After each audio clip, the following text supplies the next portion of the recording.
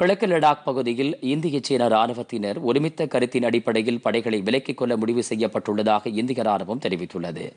இரு தரப்பினருக்கும் இடையே லடாக் பகுதியில் உள்ள மோல்டா என்ற இடத்தில் கமாண்டர் நிலையிலான பேச்சுக்கள் நடைபெற்ற போது இம்முடிவு மேற்கொள்ளப்பட்டது.